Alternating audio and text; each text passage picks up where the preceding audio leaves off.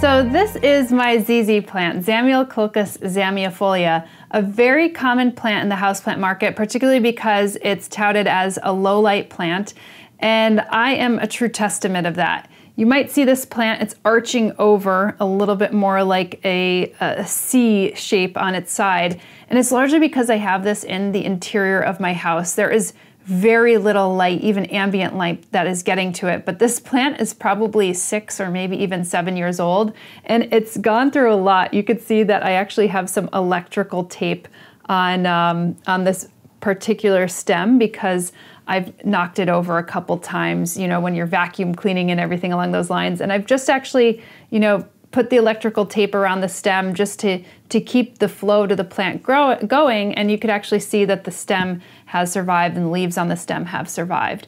It's a very succulent plant, and it could actually withstand bright light conditions. It has this really waxy cuticular sheen on its leaves as well to protect it from water loss. So this is a particular plant that does not need to be watered all that much and could stand a little benign neglect. And believe me, this plant is benignly neglected within my home and has provided a really much needed green space in a corner of my place that is relatively not well lit.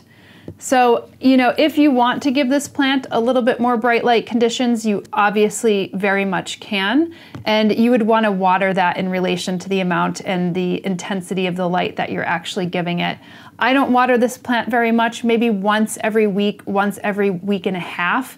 And again, it's partially because I'm not giving it a tremendous amount of light. As far as soil goes, I give it a really well-draining mix. This one's really, really heavy on perlite, and the plant seems to do really well with that. It actually has a lot of like new little plantlets growing up out of this, and propagating this plant, you could do so by leaf cutting with a little bit of petiole. You could do it through division. I've actually even taken some little stems and put them in just some other potting medium elsewhere, and it pretty much takes readily.